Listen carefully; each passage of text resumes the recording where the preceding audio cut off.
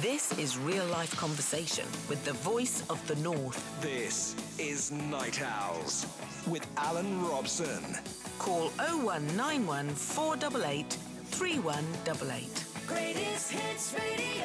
And you know, it is a wonderful thing when you put a shout out and say we're going to be talking about health and fitness, that from the gorgeous Geordie show, my first caller tonight is Nathan Hornis. Hello, Nathan. Hi, Alan. How you doing? You good? Yes, great. Thank you very much. Thanks for calling in. Really appreciate it. Everybody's looking towards whether it's just for 5 minutes or whether they'll go the whole hog. Well, that's to be seen. But everybody's focusing at the gym at the present moment. I guess you guys are pretty busy. It is. It all just goes a little bit nuts for the next couple of weeks. So how do you deal with it then? I mean, how do you make people keep it going? Because every now and then you'll hear somebody say, oh, but you get a great buzz once you get into it. But it's keeping them going until they can get to that buzz, isn't it? It is. I mean, the statistics show that people give up within the first 14 days. So Right. It's in my interest to try to stop that statistic and improve it a little bit. The first thing which I always tell, particularly people who just get into their health and fitness goals, particularly in January, is they've got to see it as a long-term thing. I always say, if you do things steadily, you'll get there definitely, rather than, do it fast and not last. So Sure. Some people just go all in, and then that's why they give up within 14 days, because they do too much. Right, but the thing that everybody wants is they want to work hard at it for like 3 days, see a difference, be encouraged, and then crack on. But you can't see a difference in that kind of time. No, that's why it's so important to try to get them to set up their long-term goal and see it as a long-term goal rather than, like I said, this little short fix thing. It's very tough for people because, over Christmas they feel sluggish, and Sure. obviously it feels important in January because they know how sluggish they feel. No, that's absolutely right. Mind you, in the newspapers over the last 24 hours, anybody that's thinking they can't lose a lot of weight should take a look at Adele. Have you seen that girl? Yeah, I mean, she looks amazing. Cool, yeah, she's done blimey, that's fantastic over time. And I mean, she's always been quite a heavy-set girl, and now she's got to be, I presume, the shape that she's always wanted to be. How long, I mean, realistically, how long is that if people do it properly? I'd say really you've got to set yourself about a year. I mean, if you set yourself a good 12 months, Right. it will become more of a lifetime thing. It's when people just think, I'll just start in January, and because they haven't set that long term, like you said, they give up within 14 days, Sure. and then they just go back to old ways. It's all about, one of the key things is about changing little habits. If you ask someone a question, what 2 things could they change today which will make a big difference later? And if they start with them little small habits first, Right. that will certainly end up being more in time, Yeah, I mean, you know that what it's like at this time of the year. We've been used to, for certainly at least a fortnight, of eating all the crap that we shouldn't have ever in our life, I suppose. You pick and pick and pick across Christmas and New Year. It's Yeah, what you we do. Yeah. I mean, one of the common things what I do first off, as soon as I set that goal of getting back into my usual habit, I clear my cupboards out and just get rid of all the junk food. Just get rid of it straight away. Yeah, because that's the temptation. The temptation is, I'm feeling miserable, even if you've worked out, because you don't come home after working out, certainly not at the beginning, thinking, I feel incredible today. You come back feeling whacked, let's face it, because you haven't put your body through that for a while. Exactly, yeah. And the other thing is, you might be better off just getting to the gym first and having a gentle walk and getting to it steady rather than, like I said, looking like I'm going to start myself back tomorrow, in fact. Yeah. It's going to be my first proper workout. But I won't do what I did, say, a month ago because I've had all that rest. Right. I'll go back to steady stuff first. Right, it'll take you a while just to warm up to get in the zone then, I suppose. Yeah, it will take me a couple of weeks to get back to what I was, say, 3-4 weeks before Christmas. So even myself, who's used to train all the time, having that rest, you can't just go straight into it. You've got to steadily get there. Well, I mean, as being a gorgeous Geordie, you've got a lot to live up to. Yeah, speaking of that show, it went absolutely fantastic. We're going to do that this year, so I'd like to come back on and explain about that later. Actually. Never a worry. Of course you can. Just let's look at this. For those people who are already into either cycling or any strand of fitness, one of the big deals now seems to be spinning, which is essentially getting on a bike. And spinning is what it's going as long as you can, as far as you can. Is that a good exercise for people who want to lose any proportion of weight, or is it for a certain type of weight loss? That's a good question, actually. I do think spinning is beneficial, but I don't think it's the only thing they should do. Right. Certainly if you're an office worker, because as you can imagine, your body will adapt to what you do most of the time. Yeah. So if you're sitting down all day, your body's going to create a dominant lower back and a weak or protrude abdominals. Right. So then going to the gym and doing spinning, which is another sit-down base of activity, probably not the best choice for for someone who works in an office. Right. I think for an office worker, it'd be better off doing something like body pump or something which is more aerobic-y, where it involves you being on your feet as opposed to sitting down. Gotcha. No, that makes absolute sense. So let's throw another one at you, because somebody else recently was talking about how they go to the gym, but they kind of keep themselves to themselves. They don't necessarily say to any of the people there, I want you to run a program for me and make sure that I stay. There was none of that. It was just they're going there on their own, sitting down, doing a bit of rowing, getting on a bike, running, walking, a mixture of everything that's there. Will that get them where they want to be? Yeah, it certainly will do. They're doing a mixture of lots of different activities. That's really good. However, what I would advise is there's plenty of information out there. There's plenty of apps what you can get on your phones. Right. So either if you want to keep yourself to yourself, which a lot of people will want to do that, sure. I would say maybe invest a little bit of time just to get a bit more education of what to do before you go to the gym. Right. And what about the eating and the drinking while you're there? Because I know people that I've seen them in gyms where they'll just undergo a session, or they'll play 2 hours of non-stop sport like badminton, or they'll be up against the wall, smacking the ball, and then they'll come straight off and they'll have a Mars bar and like a milkshake, and you think, well, all the good's just been undone immediately there, I presume. Yeah, that is a shame that people kind of waste their session time and then just go straight back to bad eating. Yeah. I mean, it is advisable. If after certainly a weight session, it's quite good to actually do some sort of protein snack. Right. So that's, if you're going to have something natural, like wait until you get home and have a decent meal, some people choose to have the supplements like a whey protein. And obviously I'm all for that if that's going to help charge up the muscles.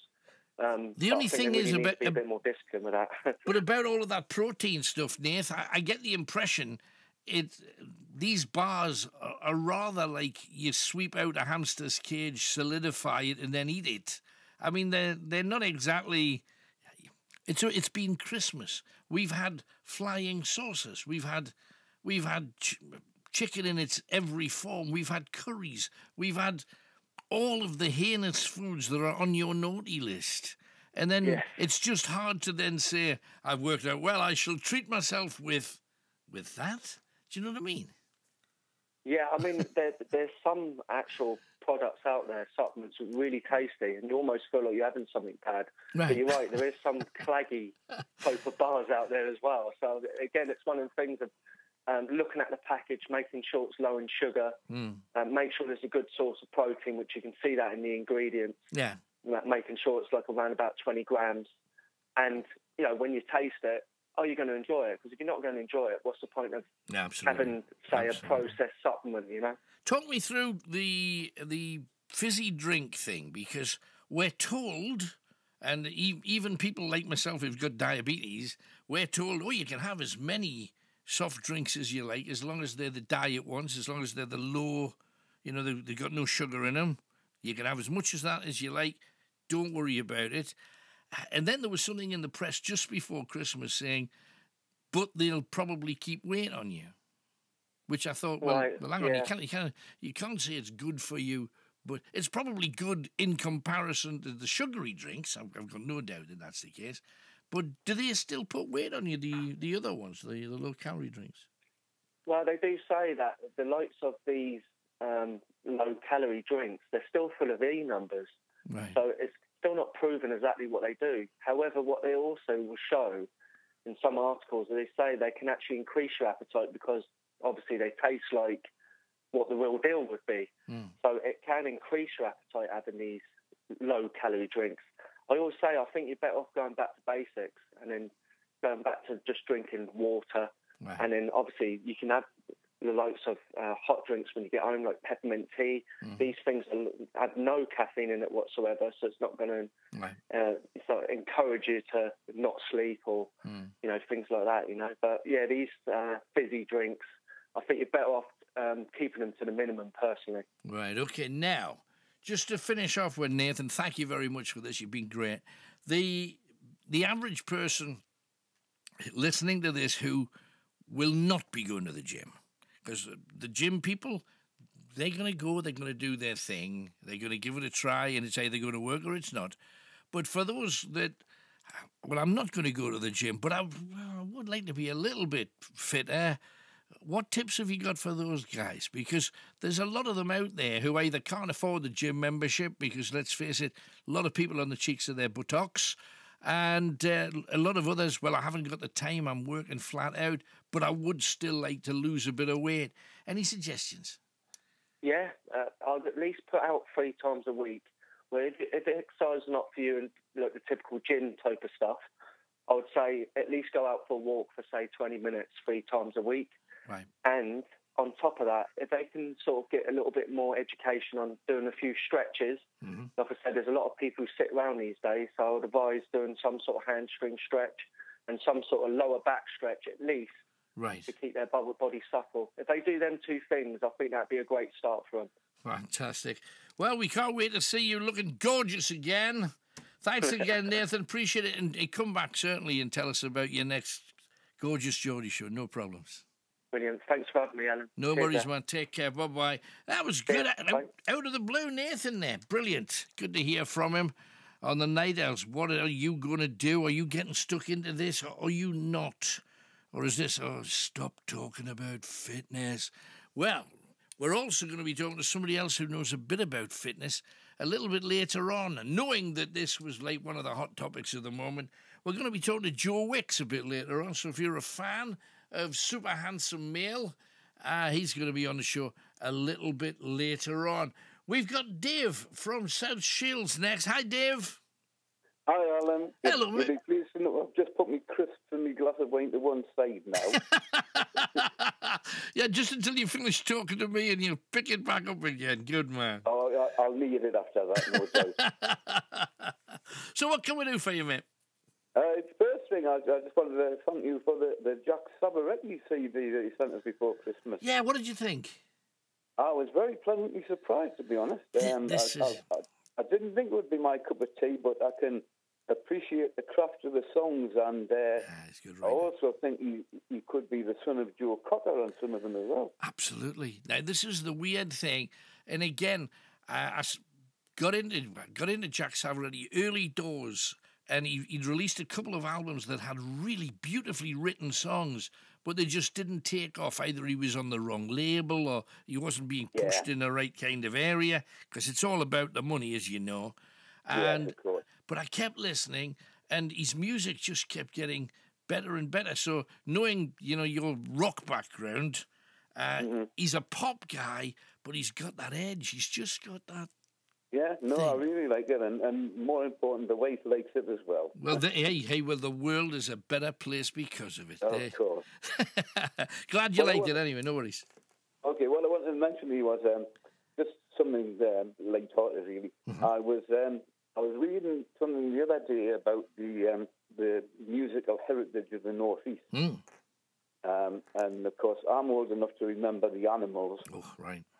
And, and then we've had the likes of Mark Knopfler and Sting, Linda Swan. And then my mind started drifting a little bit. and I started thinking of sort of, people that should have been from the Northeast. And what I was thinking was, you've got people like the Walker Brothers. Well, because they're from Waka. The Waka brothers, we should have. Yeah, and then you've got gay bikers on acid. and even bad manners. Manners, metro station, absolutely. Yeah. And of course, then my mind went into godlike territory in that it started working in really mysterious ways. And I thought some of this your listeners might like to pick up on and come up with things of their own. But okay. I came up with a list of things. Some of them they might like. Okay. For instance, and some of these would be good names for tribute acts, I thought, as well. Right. Start off with Jarrow Tull. Right. You've got Heaven 17. Heaven 17. Brilliant. Very good. Yates Head Dead. Right. And then you got like Go Westerhope. And one of my favourites I thought of was Jasmine Decker and the Aces. Brilliant. Brilliant. And then a few more. You've got Howden Wainwright III. Oh, my goodness. Long Benton Baldry. For our Sunderland people, you've got Cheryl Crowtree. Right. And then Killingworth Joke. Wishbone Ashington. Right. And a bit further afield, you could have Whitby Houston and Berwick Clapton. Brilliant. Berwick. Berwick. Who wouldn't go and see Berwick Clapton? No, but I just thought some of your listeners might like to sort of carry it on and maybe bring it a bit more up to date because all mine tend to be sort of oldies. Yeah, no, I know. We did a thing a few years ago where we did if every film ever made was set in the Northeast, and you got things like Lobley Hills Cop and all that kind of stuff. A Fistful of Gyros, I think somebody mentioned as well. So, hey, if anybody wants to get in with this, if every band and every artist in the world was named after something in the Northeast 17, well, there's one. If it's all, you see how easy it is? If you can think of anything that you want to pile in, if every act was essentially a northern act, and you know when you were talking about all of the northern acts that actually did come up over the past 20, 30 years. You named the Whoppers, obviously, like you did. And to be honest, past few days I've been listening to some of the best of Brian Ferry, and blimey, he's done some tremendous things over the years. He's done some wonderful stuff. Amazing, absolutely amazing. But it makes you forget about the little one-hit wonders, because there was a few of the club acts that came through and had one-hit wonders. And do you remember Costa Fine Town by Splinter? Amazing. Yeah, I do, Alan. Yeah. There was and funny enough, we were at a sort of hootenanny arranged by old school friends of mine over Christmas. Yeah. Where people just turn up with guitars and stuff like that. Ah, brilliant. And one of the guys there, he plays in a lot of bands, and I was having a chat with him, and he says he's in like a reformed version of Geordie. Yeah, I had Dave Hill in from Geordie about a couple of months before the end of Night Owls on the other station, and he was talking about how they were definitely going to get back together. They'd found a new vocalist that had the range of Brian Johnson, and I'm thinking, blimey, if that's true, that's a find and a half. It certainly is. Because he can scrape paint. You know, that's... Exactly, yeah. But no, hey, amazing. I love these chats anyway, Dave. Thank you very much for coming on. Absolutely appreciate it. Thanks, mate. Pleasure to talk to you. Bless you, man. Hey, do you want to talk about the northern entertainment of any kind? We're getting a lot of stuff coming on about holiday disasters and what you've eaten and all that kind of thing. Ben Mabon said, had a couple of gigs over Christmas, went to one and got cancelled. And someone nearly drank all of my drink. Apart from that, I had a good one. Love the show. Thank you, Ben. We also asked you about what did your pet eat? Well, Harvey says, my greediest cat ever was a little rescue cat called Lucy. She would eat almost anything. I got home from work one winter's night. I was freezing cold, so I made myself a treacle sponge and custard. I could murder that right now. I was just about to tuck into my treat when the phone rang.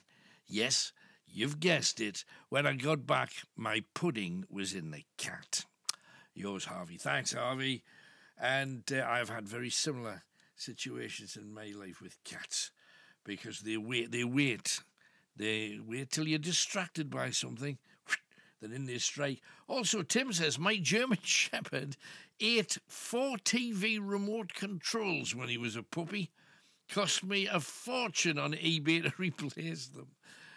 That's just madness. And also, do you remember we were talking to a lady in Australia last week on the show, and we were talking about the bushfires and how difficult it was for everybody.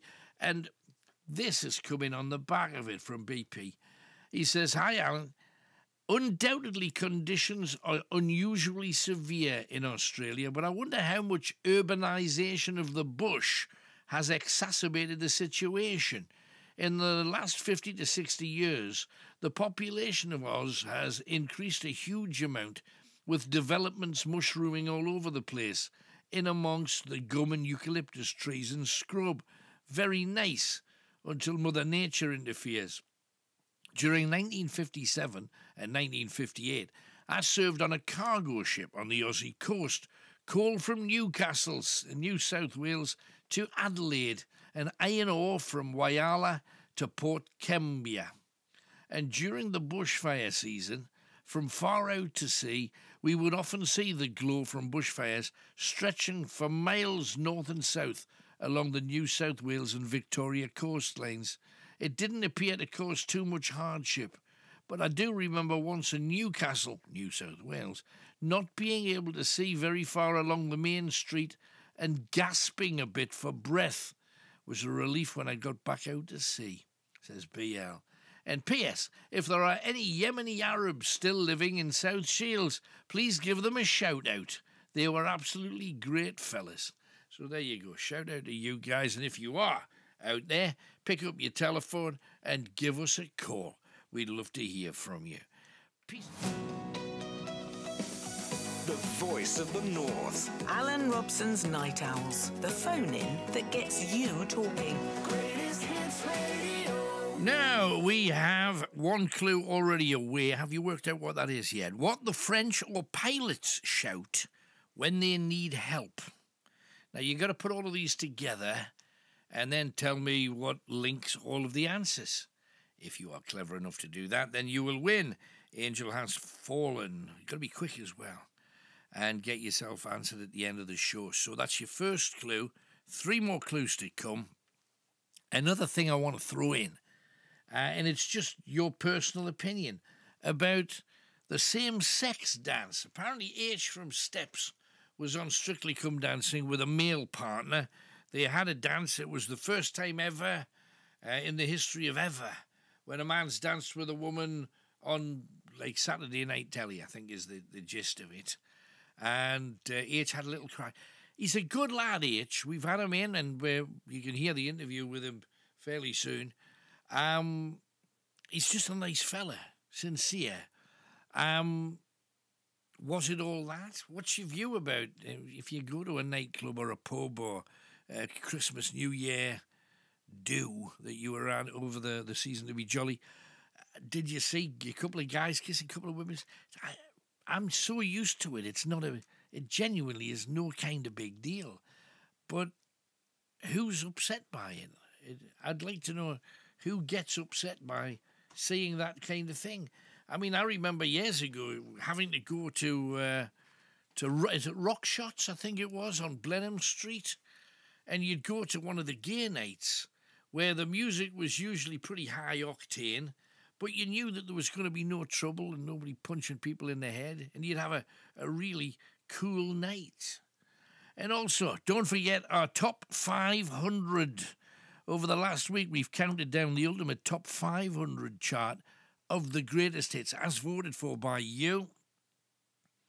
It was Queen with Bohemian Rhapsody. It was no surprise to me that got to the number 1 spot. But if you want to check out the entire chart, see what it is, you go to greatesthitsradio.co.uk and stay with us, because they're the songs you'll hear right here on your Greatest Hits Radio. And don't forget the Morning Mouldy Mystery Oldie. That is happening tomorrow morning again, and you can win a bit of money with Rossi. The greatest hits sound better on Greatest Hits Radio, as you've probably discovered thus far. Got a superstar coming up soon, but just before that, we've got Alison, who's in Anfield Plain. Hi, Alison. Hi there, Alan. Hello, darling. All the best to you, thank you. So what are you calling about tonight? Well, at the beginning of the show, you mentioned about living with fibromyalgia. Apparently there's an epidemic across the northeast of it, but some doctors are saying a lot of people use fibromyalgia as a fake thing because they can't prove it, they can't disprove it. Yeah, it's a really difficult one, but if there are cases happening like that, it's really sad for the people who are actually suffering from it. Right. It's always the genuine ones that suffer, but there's a lot of people trying it on and just to get the, so they don't have to work for the benefit. Yeah, the thing is, it's kind of like there are a lot of people with fibromyalgia who aren't claiming benefits because they can't. Right, no, sure. Because it is kind of proven that there is something wrong, because the doctors, they do a whole load of tests and all come back clear, they all come back okay. Right. So then when it gets to the point where you're kind of saying, but I'm still in agony, I'm still hurting, I'm still fatigued, I'm still this, it's like, oh, it's fibromyalgia. Yeah, so it's something they call something they can't get a handle on then. Exactly, yeah. It's kind of when they've exhausted everything else, and I think it all depends how good, like, the consultant is that you see. Like, I recommend anybody who gets it not to just take your doctor's word for it. Because it's kind of it can be a good get-out clause when they just can't be bothered to do all the tests to find out what it actually is. Well, this is the thing, because I can remember when I worked in a different world years ago. I worked with the, not the job centre, but kind of the people behind the job centre, getting people fixed up with work. And I often would come across somebody who you knew could lay like 30 flagstones down his path tomorrow if he needed to, but he wasn't going to. Instead, he was going to say, oh, me back. Can I do it with my back? My back's been like this since. And you go to the doctor, and the doctor says, well, he says he's had a bad back for the last 5 years. We've had a look on the screen. Everything looks like it's in place and working perfectly. But what can you do, I suppose? How do you find out? How do you find a faker unless you go on their social media accounts and find them, in the Highland Games tossing a caber or something? That's the thing. But it's good. It gives people like yourself with the real problem. People look at you and go, "Oh, she must be trying it on." Then I think it's a very fine line, because it's kind of you can nearly see somebody that's got fibromyalgia and somebody that's in genuine pain. It's kind of, there's a lot, I lived for a lot of years and didn't tell anybody because I just thought it was easier to do that. Right. Because if I didn't tell anybody, but then it got to the point where I always worked, so I was always I worked for the NHS. Right. So I was on an 18-hour flexible contract, which works brilliant for somebody who's got fibromyalgia. You can't get those kind of things these days. Right. So I kind of didn't tell anybody, so I just got on. But then when it gets to the point when you have a flare-up and you literally physically can't do the day-to-day tasks, right. That's when it gets really difficult for people, because families, friends, they don't believe you. Well, this is it. But the thing is, if you go to your doctor says, well, I've given you all these tests, you've flown through them, we can't see anything, you look like you're in perfect health, it's just what you say. Yeah. And how do you prove or disprove it? That's the thing. It's down really, to really trust, difficult. isn't it, I suppose? Well, It your is doctor down to will know trust. you over the years, I guess. So I think a lot of with fibromyalgia as well, like one of my main things that gets me when I'm having a flare-up is actual touch. right. So there are certain points on your body that if you touch them, literally you hit the roof for no Right. apparent reason. Right. And they're kind of the test points that the doctors can use. So like if you're sensitive, there's like in the back of your shoulders, your hips, the inside of your elbows. There's a few different points that like kind of you are more sensitive than somebody else. And if people touch those, unless you kind of went in and looked up online and found out what it was and kind of found those points, you wouldn't know that they were the points that make you hit the roof. Right. But there are certain points, and I think that test would be very hard to fake for somebody. Right, I get you. Because sometimes with fibromyalgia, you can't even stand your clothes on you because your skin is so, like, your body is so painful. Right. It's just, we've got to find a way to sort the wheat from the chaff. And it just seems that each case is different anyway. There's no general rule for anybody. Yeah. Your cases will be completely different to anybody else's. That's it. And what they've done is they've kind of publicised it, I think, and kind of made it a thing. But that's what they do. I'm not a great believer now. I used to be in kind of like the support groups and the kind of getting people together and kind of talking about all these things, because I find that when you join things like that and when you're part of things like that, for some people it's a support, and I know that some people find that's the only way they can cope with it. But for me, you kind of go in and you hear, oh, today I've got a headache, my eyes are hurting, my wrists are hurting, I can't do this, I can't do the other. The following week, the person who didn't have it last week has it next week. Right. Because it's kind of like it's that environment of kind of looking at different symptoms, and now you can go online and like every other illness that is out there, like if you go online and search your symptoms, you can have a brain tumour, you can have every single cancer that's going on the book. And people who look at fibromyalgia, you might get somebody who's really fit and healthy and looks at the list of fibromyalgia and goes, oh, big I've got them. I've got the majority of those symptoms. But until you actually have them in severity, and you kind of stop and think, no, actually, this is severe. This is just not your normal, like, oh, I've got a bit of a twinge in my back. It's just the thing that I've noticed is that you should never. I bought years ago, because I don't like going to the doctors if you can avoid it, because they look and they find something when you go. So I've tried not to often, and yet I bought this book called The Reader's Digest Book of Physical Health or Domestic Ailments or whatever it's called. Yeah. And it's got like a symptom sorter. So the idea is you go, oh, right, so headache, oh, I've got a headache. Fever, oh, I've got a bit of a fever. That leads you to the next place. Then goes, body pain, oh, I was stretching this morning. Right, sickness, oh, I was sick last Thursday. And you put them all together. And you're going to be dead by the end of the week, whatever you put in there. So you should really not look at the internet. It really is a bad move, because it takes you to the worst possible scenario. It does, and I think that's why there's a lot of people a lot sicker these days. I do, because they look on the internet and they're like, oh, I've got this, I've got the other. And it's kind of like a badge of honour. And a lot of people kind of like, oh, I've got they rhyme the list. And I had it up years ago. I used to be like this. I've kind of moved on from that now. But it's like, oh, I've got this and I've got the other, and they've diagnosed us with this and they've diagnosed with the other. And one thing that I've always said to everybody who have kind of been involved with is, don't believe them. Because they're just another human being. Don't believe them and just live the best that you can live.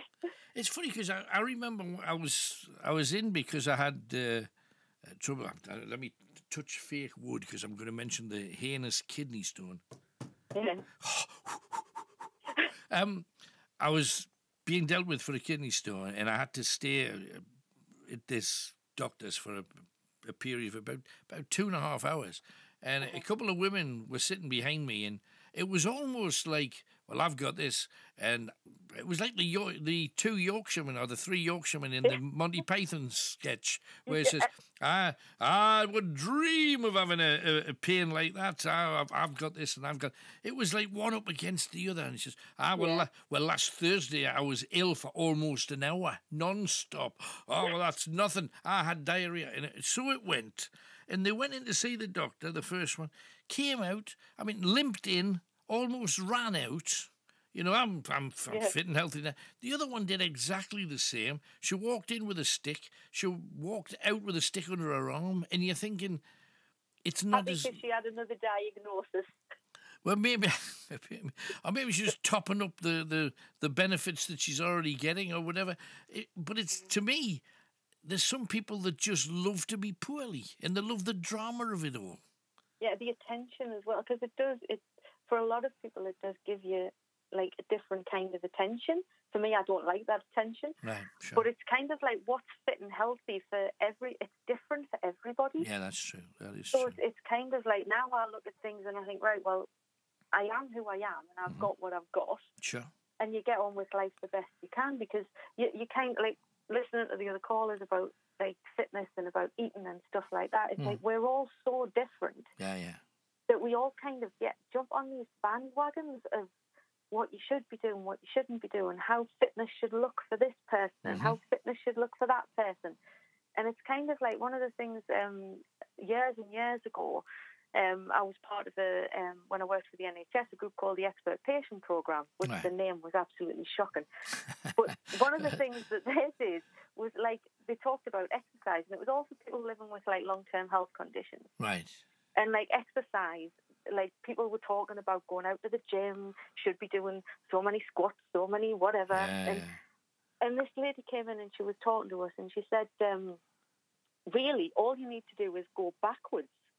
And I was like, okay. She says, go back to what it used to be like and think about your housework and think about the things that need done in the house every day. What we've done over the years is we've looked and searched for things to make things convenient. Right. The easiest way to do it without bending and lifting, the easiest way to kind of like you're right. do it. So she said that you can have your own fitness routine if you just kind of go back to basics. So if you have like a wooden floor or a lino floor, get out on your hands and knees and wash it with a sponge and a bucket. Right. Get out and wash your windows. So instead of leaving your windows for the window cleaner or once every 6 months, get out and just with a sponge and a cloth take the whole day to do it, but wash your own windows. When you're vacuuming, and it's put cheap. some music on. It's cheap, absolutely. Yep. And you can build a routine into your day-to-day life, things that you're doing anyway, and things that you but do them differently. It's like hoovering the stairs and things like that. Like she was like, get on your hands and knees, but get up at every stair and get back on your hands and knees again.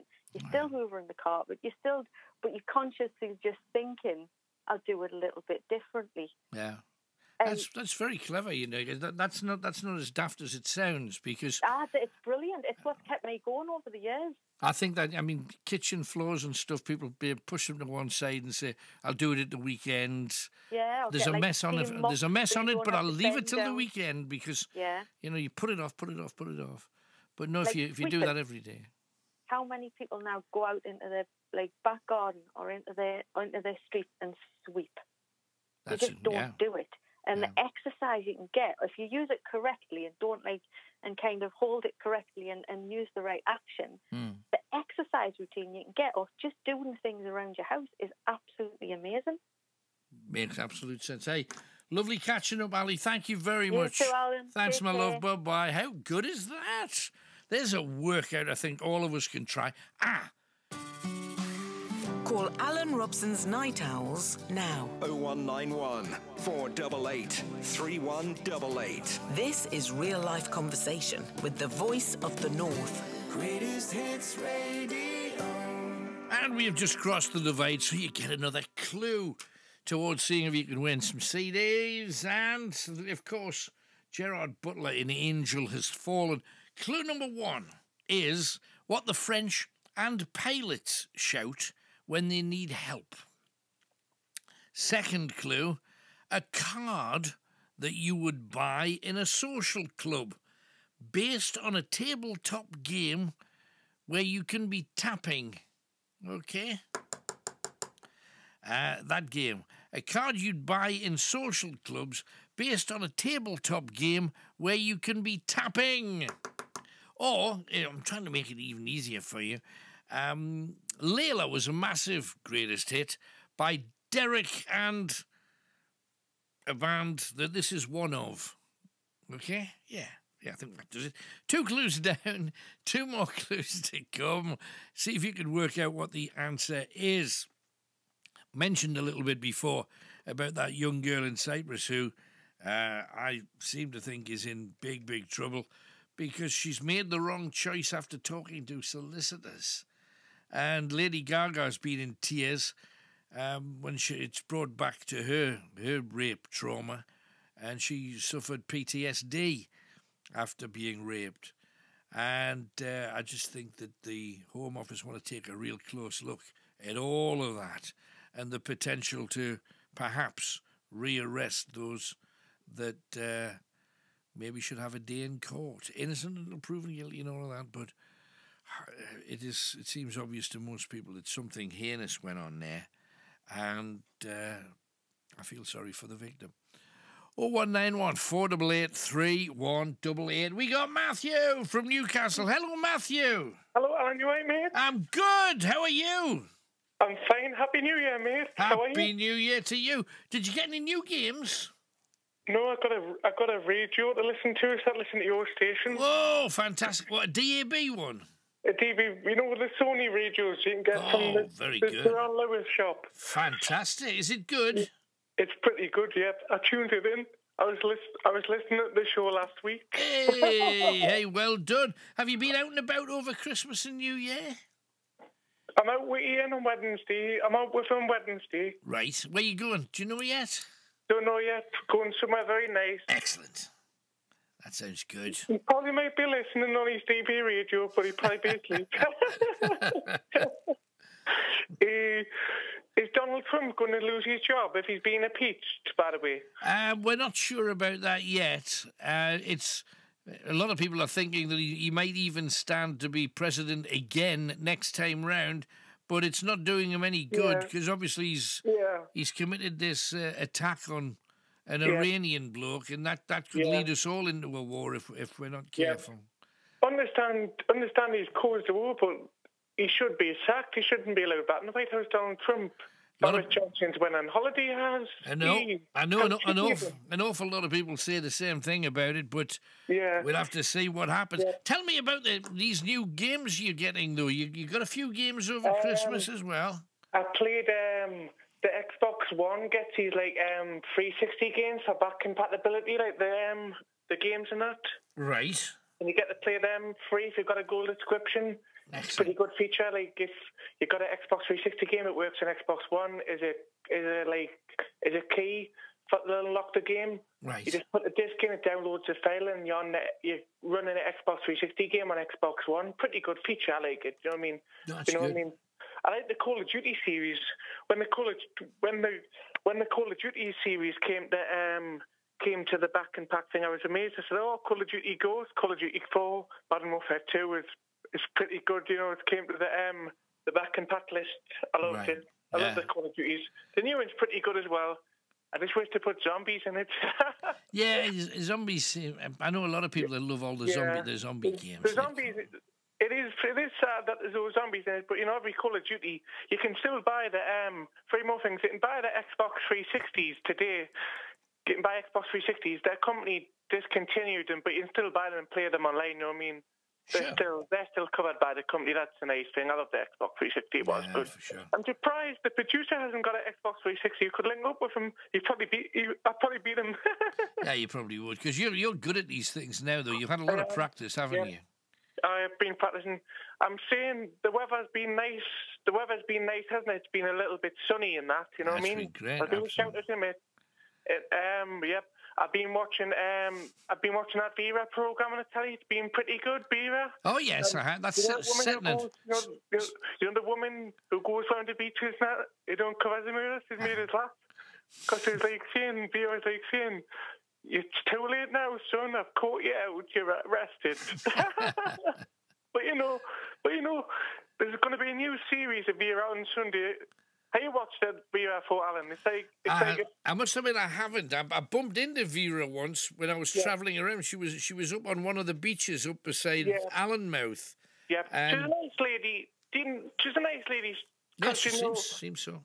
Yeah, she must have been to more beaches more than me. I may go to every single beach she's been to, and then let you know how many beaches I've been to, and then try and catch up to her.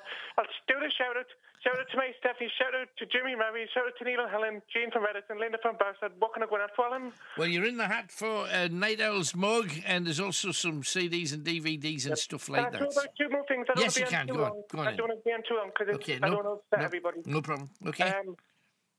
Yep. Have you been listening to the Now CDs? Well, I have over the years. I have, yeah. Well, when they came out. I like the now CDs. I like now 30 CDs. Now 31. I think got all the great CDs like. Are they not up to about now 102 or something? I think they're up to that. I think they're up to that now. By the way. Yeah, I was going by to the say. way. Yeah, you know definitely. What I mean? What CDs have now have you got, Alan? The old collection? I've been listening to older stuff just lately. Yeah. I've been listening to the Brian Ferry's Greatest Hits, which is pretty good. Yeah. And I've been listening to an album by Bad Company called Burning Sky. Yeah. They're the two I've had lately. Alan, did you get that new David Gray album what came out in 2019? The brand new David Gray album. I did, yes, very good. It's good. I'm going to have a listen. No, he's a good man.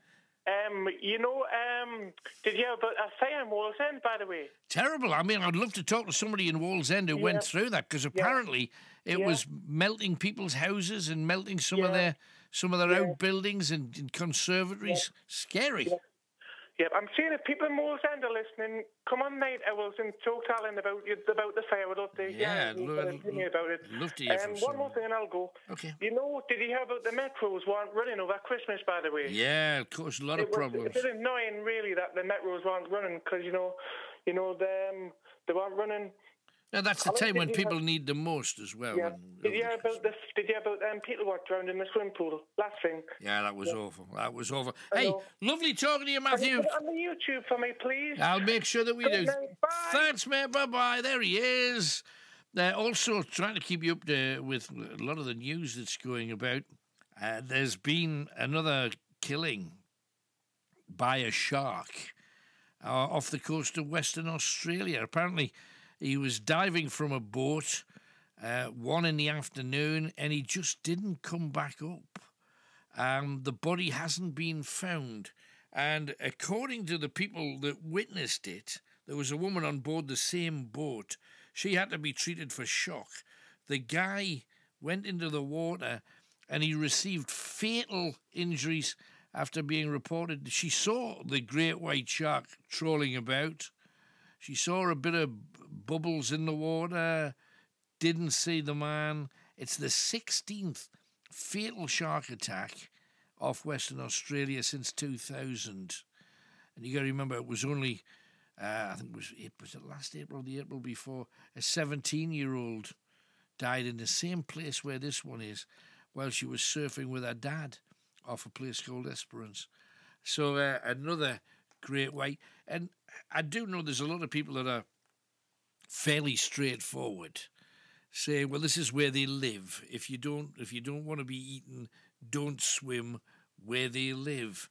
And well, there's a lot to be said for it, judging by the amount that's losing their lives. 01914 488 3188. Get the calls in. Still time to get you on. So many great songs on U2 albums. There's a version of that song on a live album called Rattle and Hum, where there's a gospel choir in the background. It's the best version of that. One day we'll have to try and dig it out and play it for you. Also, we have lurking on the line, I hope, Sean from Concerts, who was trying to get on momentarily. So fingers crossed we have the man himself at the top of the mountain. Hi, Sean. How are you doing? Happy New Year to you. All the best, man. Thank you very much. Did you get drunk? No, I must. Well, you see, I don't drink, so now the least thing that I have, and I did have a shot of whiskey on New Year's evening because it's it's what you do in the border country. It's like an offence if you're in somebody's house. So I had a glass that was probably 4 or 5 thimbles full, which is not very much. And I could have been, if I'd had another one, I'd have been away with the Pixies. There's no question about it at all. What did you do over the New Year? Oh, I had a good day. I had a party across the road there and enjoyed myself. Good. But I've been watching you on the telly there in concert. Like, I've been watching Simply Red. Like, thanks very much. You hear the spitting image of him, man. No, don't say that. Don't say that. I bet you wish he had his money. Absolutely. Coming on to the arena, you couldn't sprankle any tickets for us, could you? I don't know. Well, we can ask. We can ask the question. But the thing is, I've met him on a couple of occasions, and even some of the members of his band have He's said... absolutely fantastic, he is, like. He said, are you two brothers? I'm thinking, no. And I don't know who was more offended, me or him. That was the thing. Really funny. Yeah, the older he's getting, the more he's getting like you. Right, I think that can't be a good thing then, really. Must be the ginger hair that's coming out of it. Well, there's no escape from it. The funny thing was, he did some music. What was that song called? Night Nurse. Do you remember? He did a song called Night Nurse, and he brought in a couple of like big reggae stars to work on it with him. And I thought he did he was born to sing reggae. I think Mick Hucknall. What a voice! Is that the one that's on that advert for Night Nurse? I don't think so. I think he'd probably be too expensive for that. They'd probably hire somebody cheaper to do that one. But it's the same song. It's the same song, It's the same song, just not his version of it. That's the thing. I didn't realise you were into Simply Red. Oh, dear me, he's fantastic, man. Oh, years and years ago at Gateshead Stadium, I put them on stage, and it was one of the best gigs you've ever... I think the thing was, people didn't realise just how many hits they'd had in a row. Yeah. Because it had been like For Your Babies, the Fairground. It just went on and on and on and on from the early days of Holding Back the years. What a song that is. You know? It is. Money's too tight to mention. I haven't got any of it. I was going to say, yeah, thanks for reminding me. But he is outstanding. Like, he had an orchestra the night I was watching on the telly. Like, he's just something special. It was something that Nicholas sent me headphones. Sean's been watching you on TV, and I'm thinking, hell's teeth, I hope it's not the news or something. Crime stuff. Yes, sir. Is there something I need to know? I know, but I'm glad. Anything else while you're on then, Sean? I'm on about what the hell's it going on in America? He's going to send 4,500 troops over. Yes. Now, do you not think that's going way over the top, like, especially what he's done?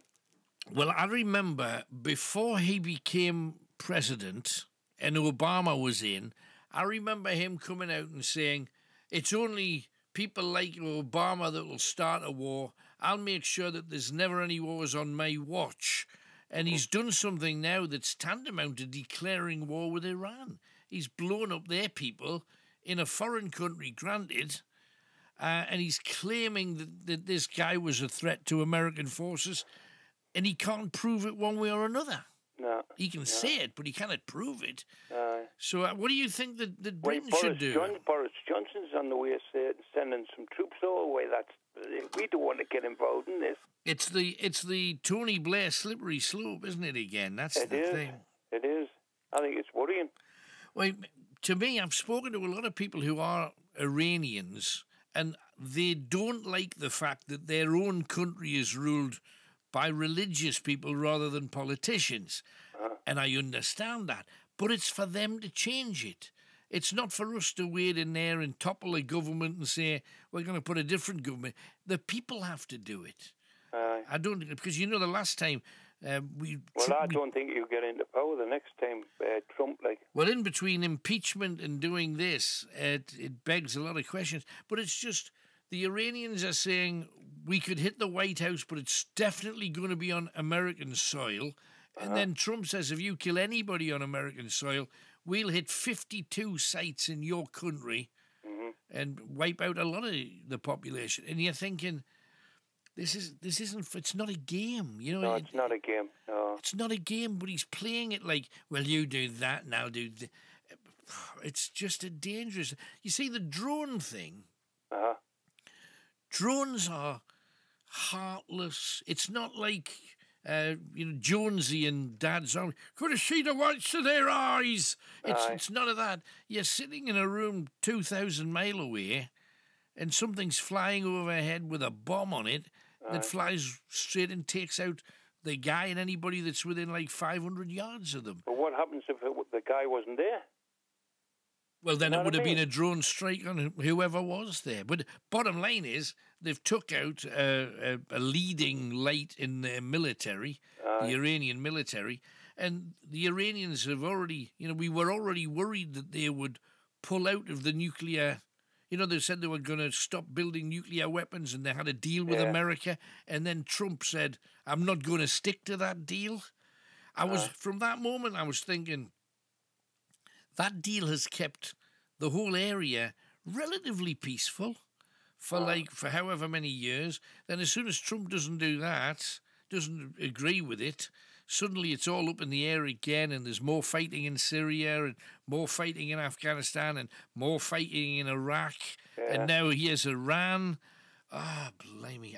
I just don't want to see innocent people and our forces get hurt by this, because, you know, if it goes the route that it looks like it's going, Iran's going to be the next one that everybody's wading into. And if you look at the way the Iranians live, if you went to any of their big cities, you would think, this is just like Liverpool, this is just like Manchester, this just their quality of life is high.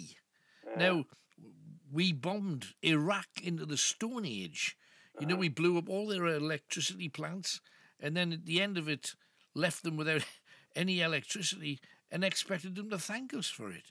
You know, so what are we going to do over there? And how are we going to leave it? And do we have to pick who's in charge of foreign countries?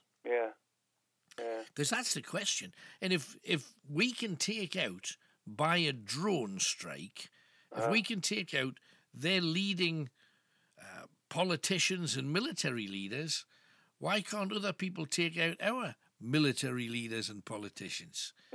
And that's Trump standing on the White House lawn. Who's to say that, you know, that's not a target now necessarily? That's true. They say it is. What do you think will happen?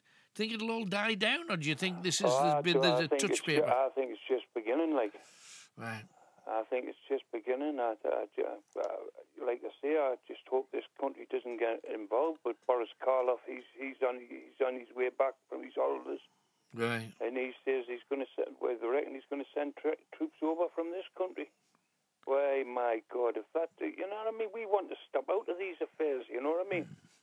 And you see, the interesting thing is, he's, along with all of the Brexit stuff, believe what he tells you or not, I think it's hard to actually believe the guy at any stage because he's told so many porkies, but believe what he says or not, he said very early on that he wanted to make sure that every single penny went into the National Health Service.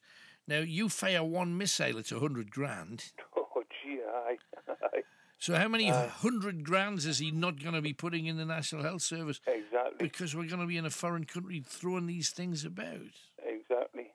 He's probably a distant cousin of Trump anyway. He's quite happy to wipe his ass, isn't he? Well, it's just I heard that you know, they're saying let's get a deal with America quickly to put the pressure on Europe, you know, so they give us a better deal for Brexit and what have you. Yeah. And now, of course, America can say, oh, we're far too busy with this to get involved with all of that. We'll have to wait till it's all done and dusted. And how many weeks, months, or years is that going to take? You know, exactly.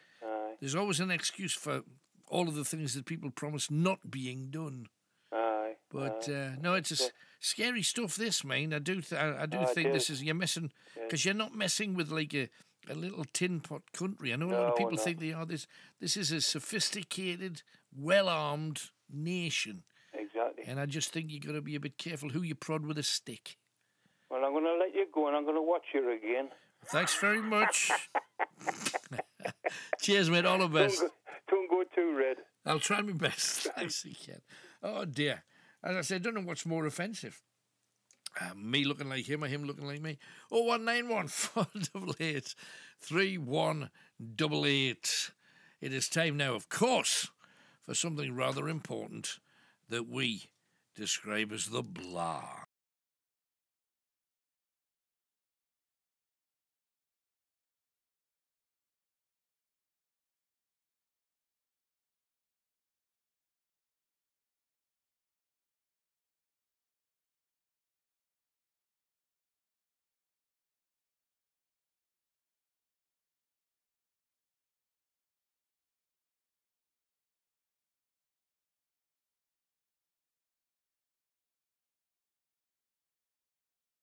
is the blah? Well, we gather the clans. We have Nicola from the switchboard. Hello. Hello. And we've also got Hollywood McShane, producer to the stars with a bit of a cough. Evening. Hi. Right, so let's see what's happening. We always start with the front pages to the news, whatever's going to be rammed hard through your letterbox in the morning. And we're starting off with the Daily Mirror. Gulf War 3 fears attack the White House. Iran targets Trump with threats and a £60 million bounty on Trump's head. Wow. And they row back on the nuclear deal, raising weapons fears. Boris calls for calm as the US boosts troops in the Gulf. What do you think of it all? Are you scared by it? 60 million bounty, that's like, you know. On your head? Yeah. Somebody will go for that. I know. I mean, maybe someone in the White House, you know. Just for his hairpiece. Just yeah, put some poison in the glue. Daily Mail. Delicious recipe pull-out Weight Watchers that started that. And Johnson finally breaks silence on the crisis. He backs Trump, saying the UK won't lament the general's death, but he urges calm from all sides. Prime Minister walks the tightrope over Iran. So, Daily Express, Boris, we will not lament his death. He speaks out on the killing of a general as Iran offers £60 million bounty for Trump. That's a canny bit of money.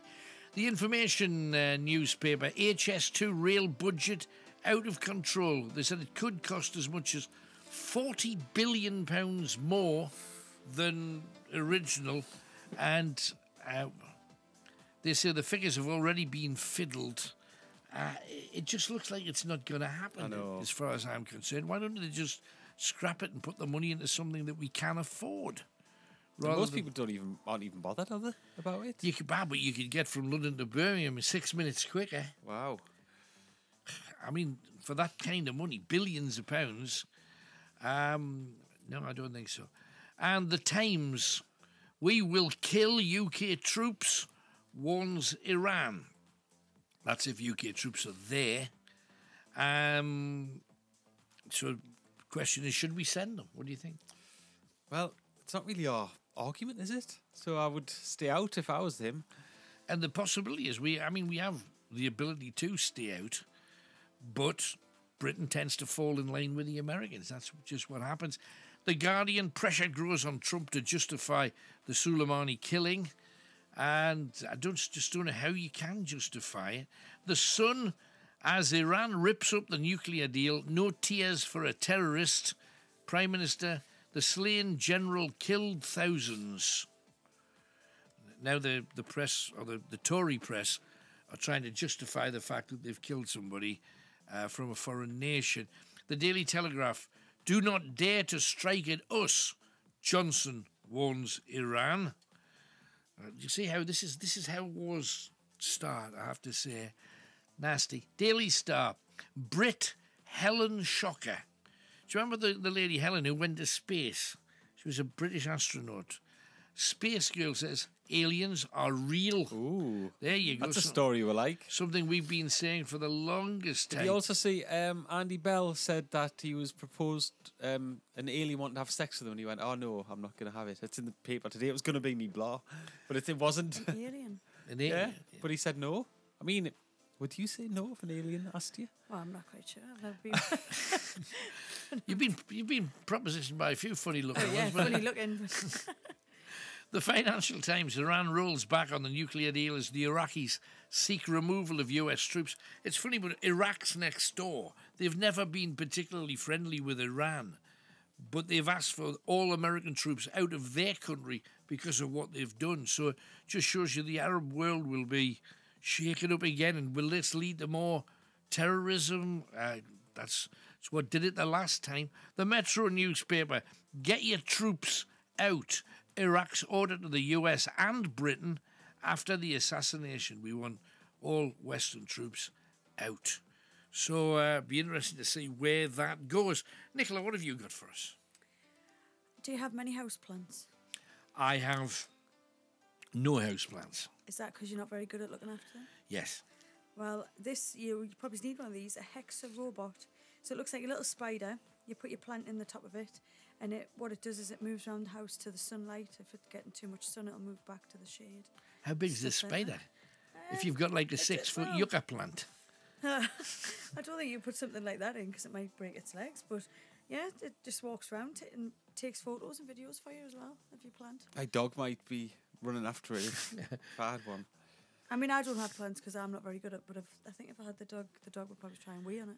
Because we've been away a lot over the years, so if you've got houseplants, it's just another something that will be dead. You had like 10 plants, you walk in, these little spider things are carrying walking them around. all over.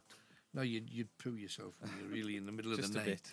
So what's your story? Yeah, this is the Foreign Office have released the requests that they had last year, and there's some odd ones on there. Someone phoned them up and asked for 50 cents phone number. Don't know why. But they obviously log everything, and that was on their list. Right. A complaint from a traveller about the quality of food on a flight. That's another one. Have you ever complained or asked the Foreign Office for anything? Because they do try and oblige, but they don't on... Foreign Office, I've contacted London because I had problems getting a visa somewhere, and I contacted them and they sorted it out for me. Well, someone left the headphones in France, and someone requested that they get them back for them. A British couple in China who had engaged in the services of a sperm donor wanted the staff to verify the nationality of the sperm. Oh, that's not good. That's another one. Uh-huh. And, it's just daft things like that. But, you always get the figures at the end of the year, so there'll be more blahs to come on that. Yeah. They certainly will. But there's one thing that we have to kind of get into now, just briefly, and that is, of course, something happened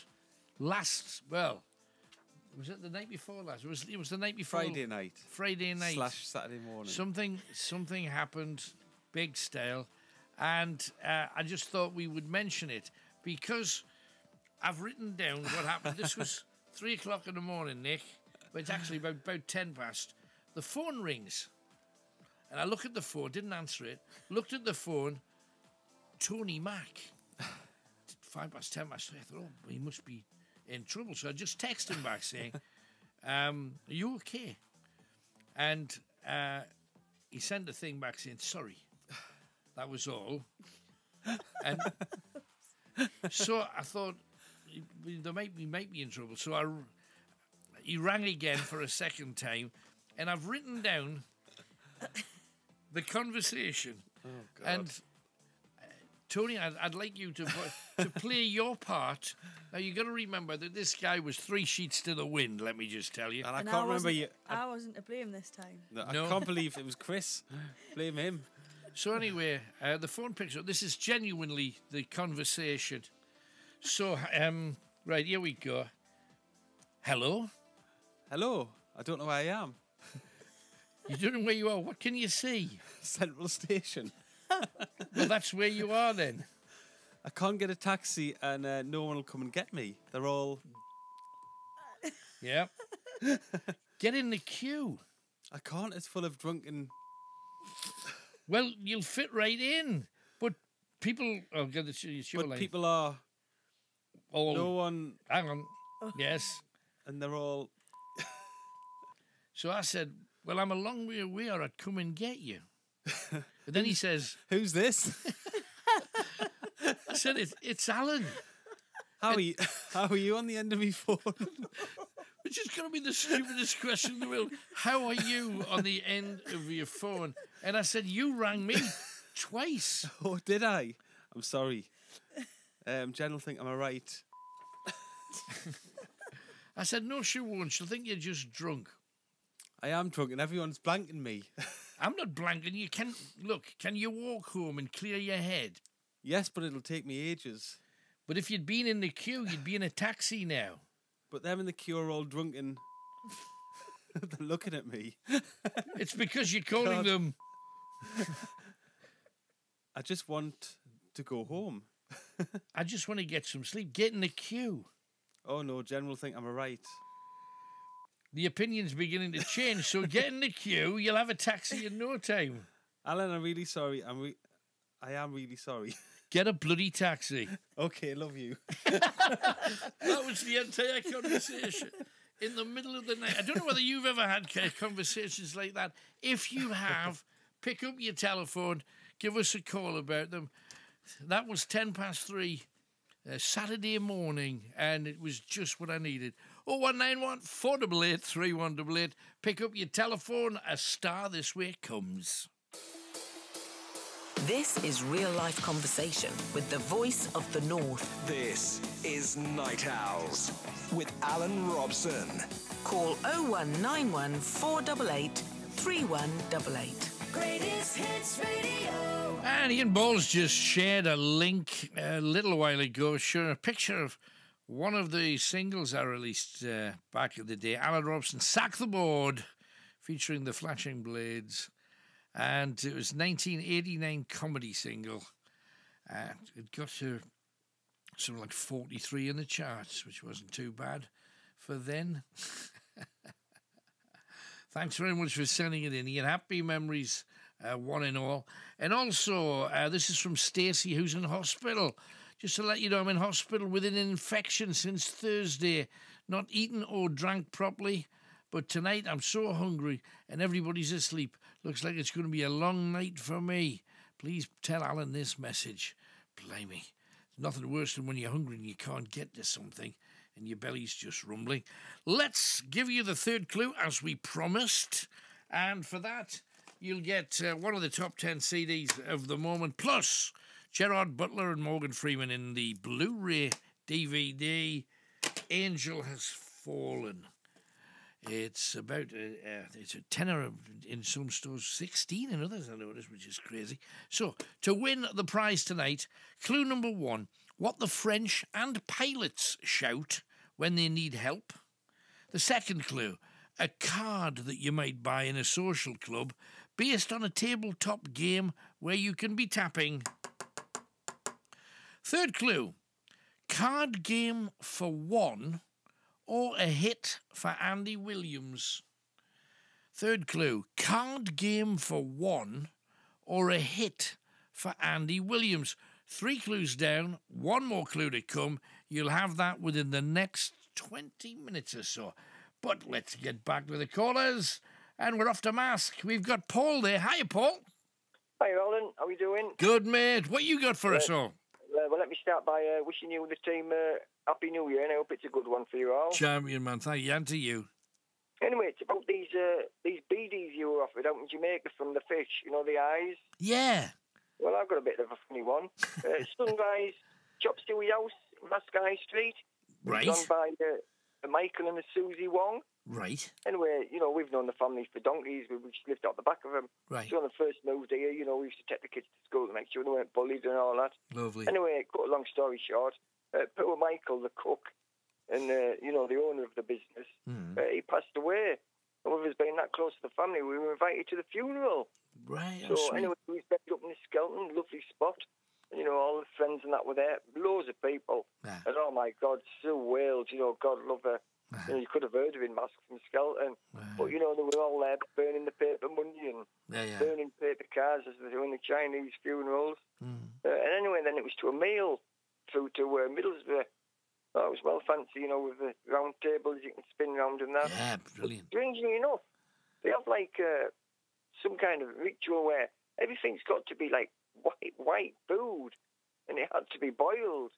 You know, we were visualising like, you know, spare ribs and all your standard Chinese fare, yeah, but there's like it was very strange, everything white.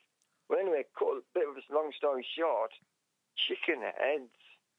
So like cut off from the bottom of the chicken jaw, so you just got like the top half, but you know you could see the chicken's brain, and you know the little red floppy bit on the top. Yeah, the comb and the beef and everything. Yeah. Well, they ate a lot. Like I say, to give us them on the table, you know, there was my mum, you know, all my brothers there. Like I say, we died. That would be the moment when we don't want them. Everybody was like fighting for them. Oh yeah, we'll have them. I was just thinking when it came round to your part, you know, the circular table, when it came round, I bet it started spinning when it got you. Get them fast. Oh no, I couldn't cope with that. I couldn't believe it though. You know, you could see the brains and that, but the beak and that as well. No, you know, this is what they do thing, but no, not for us.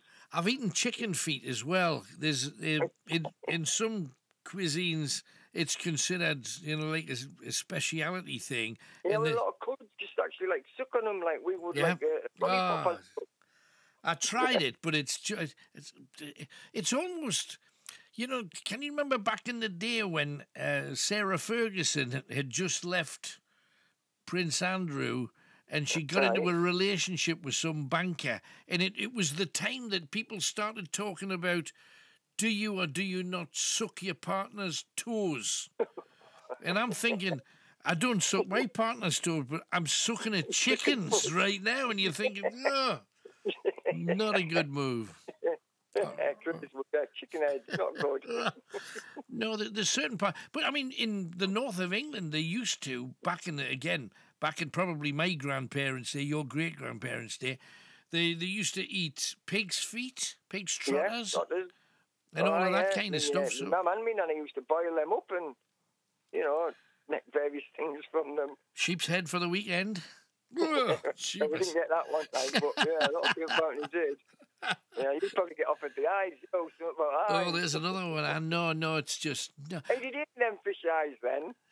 I had one, and I should. It was good manners to have two. I ate that stuff, the coconut jelly, which was just nasty. You were talking about that earlier. That's horrible. And I had one of the eyes, and I says, no, you have one too. And the lady of the house had one eye, thinking, oh, that was nice. That was a nice thought of him. Say no when you say that, can you? Yeah, you have one too. Being a bit polite. But you didn't crunch it, did you? When I crunched it, because there's a bit of crunch in it, and that's the lens apparently. Right. If you did crunch, I thought you might have just gone for the swallow. I should have done, but you don't want an eye looking around there. You know what I mean? Oh dear, terrifying. Hey, good stuff. Anything else then, Paul? No, that's all. Thank you. Good man. Great to hear from you. Thanks for coming on. Thanks for talking to you and all, Alan, mate. Take it easy. Bye-bye. Paul from Mask, superstar he is, and he's tried. Well, he didn't try, but it went past his table that the Combs chicken, or Cox Combs, I suppose they are, because a chicken doesn't get a comb, it's just a cockerel. 0191 488 3188, not something that I would reach for either. We also go, hang on, it's our Jean from Wrekin. Hello, Jean! Hello! Happy New Year! Happy New Year, Alan. Happy New Year to you too. You have a nice time? Yes, I'm very quiet up in the thing. Were you not dancing? No, we weren't dancing, no. You just had an early night. I watched very Mercury story. Was good. Oh, was it? That's good. Oh, was good, Champion, that's good. good. Like that when you were rock, it was good, that. Right, yeah. Very good. That's good. So you had a good season to be jolly then? You enjoyed it all? That's good. Yeah, I had my daughter's on the Christmas Day. Right. And my granddaughter came on the box day. We were at his dad on the Christmas Day on the play. Right. And they came down the bed. Mm-hmm. She's got lovely hair. She's lovely. That's good. Good she's news. She's on the walk. Right. Sweet. Sweet. It's a time for the bands, though. That people tend to forget it and think it's all about them, but it is about the bands usually. Plenty time, man. Yeah. Plenty stuff. Did you get that book? That daily thing? No, that's all the telephone things in. Yes, it's lovely, perfect. We're using that. That's our main book here in the show now. So thank you very much. That was a very sweet thing. Thank you. I'm watching Top Gear tonight. There was a turn. We're going to pick up to up in Nepal. Across another road. Yeah. The mountain right up the top. Terrifying. God, I could have been killed. Yeah, scary. Some horrible roads. And then you get a truck trying to overtake you. Another one. One tunnel. Horrifying. Yeah, some nasty ones. I was once lucky enough to be driving, and I think it was Cyprus. It might have been Crete, but I'm fairly sure it's Cyprus. And there was a sign saying, "Come this way to visit the home of the gods." Mount Olympus it was, wherever Mount Olympus is. So I thought, oh, okay. So I drove up this mountain pass, and it was very like the one you're talking about, and you could just look out the window and you could see like 2,000 feet right the way down. And you're driving at like 3 miles an hour because you don't want to die. And it took me about 2.5 hours to get to this Mount Olympus. And when I got there, all it was a big, like white circular ball on the top of a hill that you weren't allowed into. No. There was a restaurant next door, like a pizzeria. And then right beside that was the main road to Mount Olympus, and it took 5 minutes down the other side of the hill. So I'd driven for 2.5 hours up mountains and all kinds. And nobody told me that you could get there in 20 minutes or whatever. If you was there anybody in the car? Was there anybody in the car? Was you what? At the time. Yes. Oh, I don't know which wife it was, but it was an early wife. Yeah, it was in with an early wife. There you go. He tipped over the blue car. I tipped over. The car was running in the car. Like, we're lucky. Gotta be scared. Gotta be careful, definitely. That's what I call them. What's the scariest thing that's happened to you on the roads then? Have you ever been involved with any dunches? I nearly. Cause a branch of the taxi come going down the road cases. Brother hit the taxi. You were very good. Right. Yeah. It's good, yeah. As I say, it's a second away from death on the roads, aren't you? That's the thing. Scary. I'm going to say, what Donald Trump, he's got more than another. He's a stupid man. Yeah, it was funny because somebody said, is he just trying to stay in office because no president has ever been sacked during a war? So he thinks if I start a war, I can stay in power. Could it be if that's the reason, that's the sickest reason I've ever heard to go to war? You shouldn't. Yeah, definitely not. Oh, God. Definitely not. The death of a man got all shout, and that's all in the news. God, they're screaming. They were getting mad. Yeah, well, they put a $60 million bounty on his head. Well, you know that? Americans are going after his service, like a boy in the plane, go out there. They're going out there. He's just sending all the bodies back. Oh, don't even want to start thinking about it. Let's hope that we can have a bit of common sense. I know. It's asking an awful lot in his case, though, isn't it? That's the thing. He's got no common sense. Doesn't seem so. Do you want to say hello to anybody then, Jean? Yeah, I told them the night. Oh. I said, I've got a ringtone on my phone now. Right. On my mobile. On your mobile thing. You know what? We're calling him out this way. We're going, oh, my God. Oh, my. Tony Hadley's in the group. Tony Hadley. Spandau Ballet. No, him and his wife Shirley. Maybe Teddy Carr and Pearl Carr Teddy Johnson. That's to remind me of. Right. So do you like Spandau Ballet? Yeah, I do. I like that. Okay. Right. I like their BJs and all. Right, okay. I don't. Good to know. Mm-hmm. Good to know. Anything else then, Jean? I just been an accident by the right. In the train, being 2 people knocked down by a bus. Whenever you cross that road, oh, blame you shouldn't do that. No, is she all right? No, they're injured. They're in hospital. And they crossed beside there. When they go to the left, they go up the road gate. Right. They go to where I live. They have to go up the cross there and all. Right. So the car. Woman, heck. Seems to be the season of it, doesn't it, Jean? So I tell you what I'll do is I'll play some Spandau Ballet for you. That makes sense. We can definitely do that. So thanks for calling, sweetie. See you later. Okay, bye. And you know what I'll do? Instead of just playing a bit of music, I'll ask them about when they got back together. I think any musician will tell you the best part of the job is it's great recording and spending time in the studio, but there's nothing like that sort of the audience being in front of you and playing live. That's the best bit of it. It gives you a chance to show people, of course, what you do, the tunes, but it also gives you a bit of a chance to show off and show people that actually you can cut the mustard. We do. We're pretty, even if I say so myself, we're fairly good musicians. Tony's a phenomenal singer, as we all know. Thank you, Steve. Check is in the post. And, you know, and it's just great. As Tony said, there's a real strong camaraderie within the band at the moment, and that reflects via the live show. I think there's a lot more respect, amongst each other as musicians, and with the realisation that, you know, no one is greater than the other person, and that, you know, a band is unique, and I think we've come together, and as we're older and wiser with life experiences and everything, we all realise that now. Well, I think I'm slightly greater. I think I'm the best. But that's John, by the way. The immediate, yeah, that's John. Immediate gratification on stage. You know, you get it's cause and effect. You know, you work very hard in the studio, but no one claps at the end of anything. You know, on stage, you get to see their faces and then stand on a drum kit. How about that? Good stuff. I think it's time I should give you your fourth clue so we can get as many of you as possible ringing in for our competition.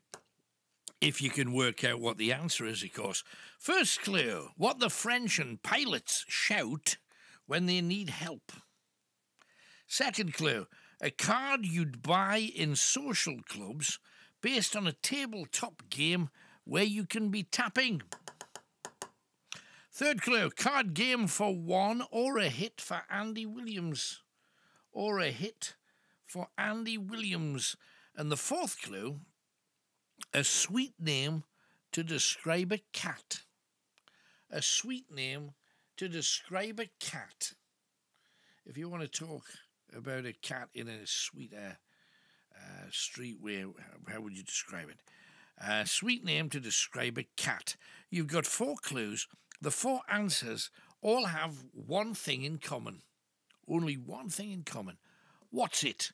Whip it out right now. Nicola is waiting to hear from you on 0191 488 3188. If you've got any idea what the answer is, you should be calling us right now. Yeah, let's do some of that. Dave from Sunderland's up next. Hi, Dave. Hi, Alan. Hello there. How are you?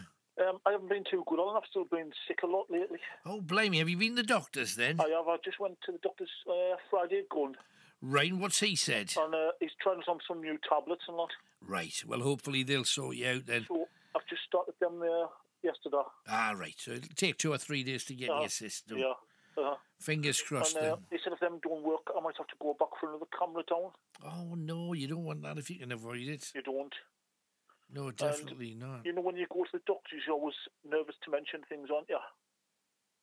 No, you are. I mean, did you tell him everything that was the matter with you when you went? I did. It's best, though, because they can only come up with something to help you if you tell them everything that's wrong. That's the thing. I wasn't going to, but I told him I found a lump. Oh, blame me, where? On my testicles. Right. Oh, that's scary. So I've got to go he's making an appointment to go for a scan and that. Right. Now, the vast majority of these are just like cysts, little bits of fat that slide around the body, because it happened to me, and I went, and you think the worst, don't you? Yeah. With me, it wasn't on the testicles. I got a lump on my chest, because men can get breast cancer. I don't know whether... Nobody says that, but, you know, you don't talk about it, but apparently that's true too. And I saw this lump, and you think the worst, and you ignore it for ages, and then you think, blimey, it's not moving, it's still there. I'm going to have to get it checked. When I got it checked, the doctor said, oh, it's just a bit of fat that travels around the body, it's nothing to worry about. And then you can go out of the surgery or the hospital feeling like $1 million because you know you haven't got what you thought it was. So we'll keep our fingers crossed for you, Dave. Yeah. Oh, that's scary. But you did the right thing telling him, because the sooner you find these things, the better it is. That's it. I know. Good stuff. I've been getting some more DVDs as well. Oh, excellent. Anyone name a few? I've got The Angel Has Fallen. Oh, it's a great film. I've got that, and I've got the Stan and Ollie film. All right. Is that any good? Yeah, it's quite good, yeah. Funny, is it?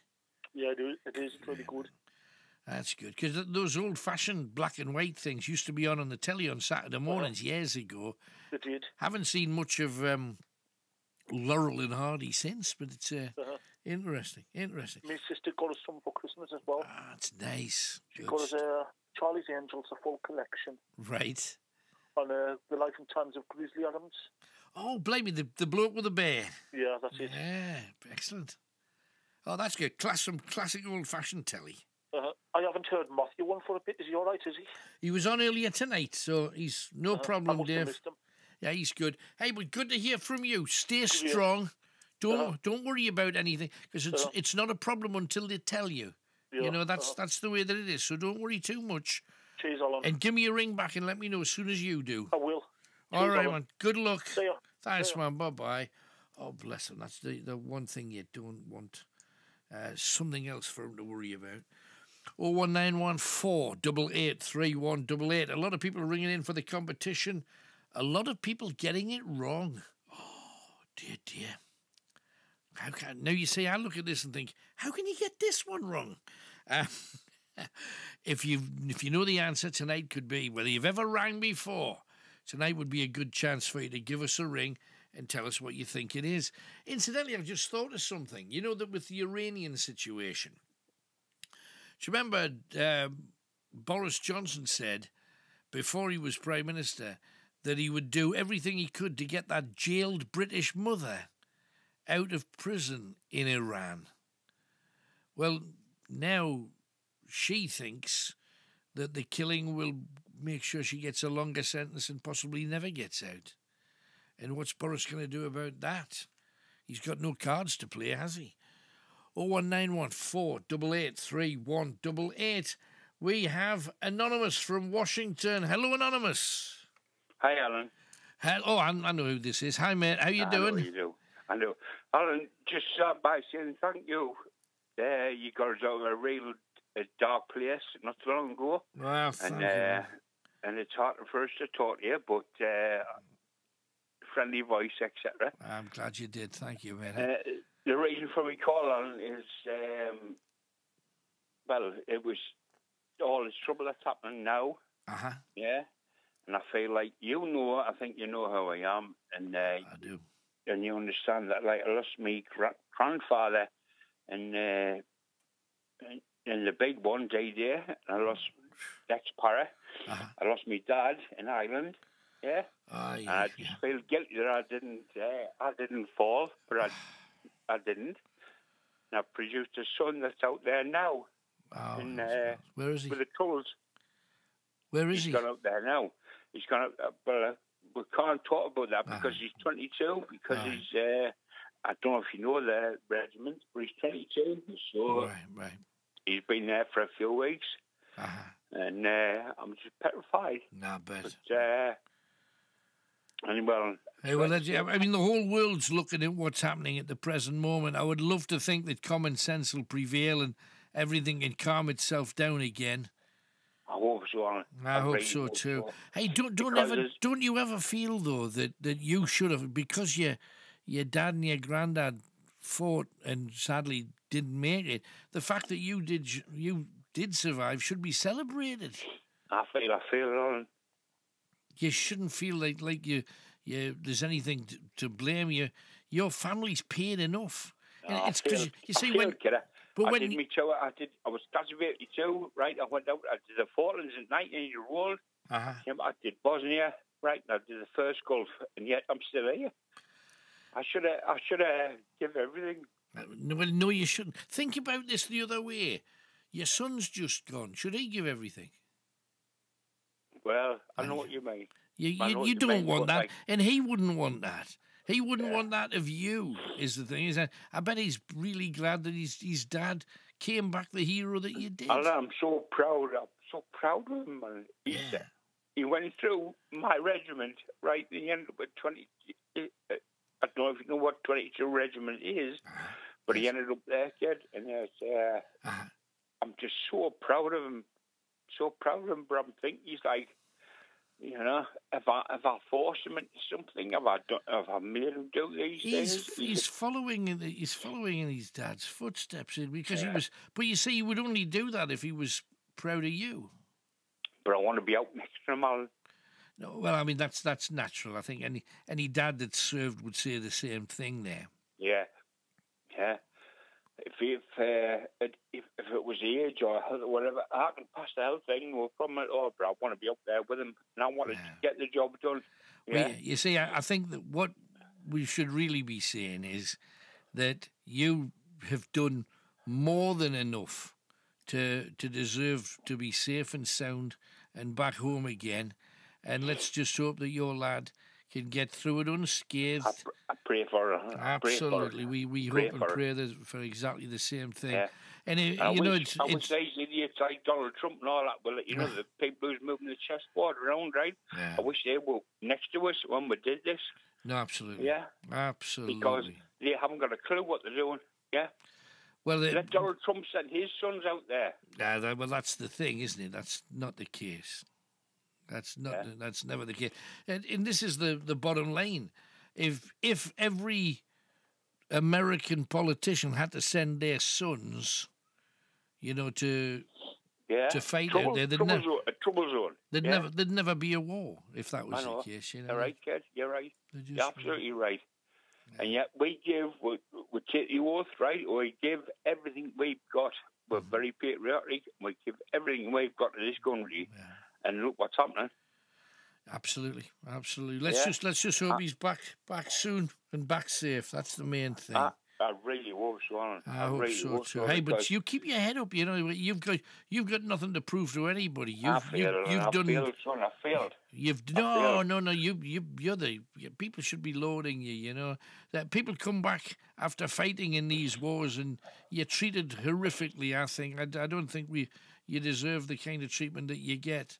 If you were in America, you'd get free in everywhere, you get food everywhere, people would thank you for your service, and it doesn't happen in this country, and it bloody should.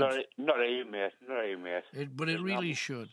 I look around and I walk around here, and I see people like, when I first joined up, right, when I see people that sort of 18, 19-year-olds, and I'm looking at them going, Jesus Christ, is this what we've, like... This is what we come to. No, I get it. I tell you what, I've got something that I want to play for you. I've got to take a quick break. After the break, I'm going to play something just for you. Make sure you... Brothers in Arms. But just make sure you're listening, because it's real important, okay? I will. You do. And good luck to you. Love to you and love to the son. Oh, my goodness. And he feels he shouldn't be with us because his dad and his granddad gave the ultimate sacrifice. He feels that he should too. I've got a little something that I hope I'll lift him immediately after this. Alan Robson to the Night Owls on Greatest Hits.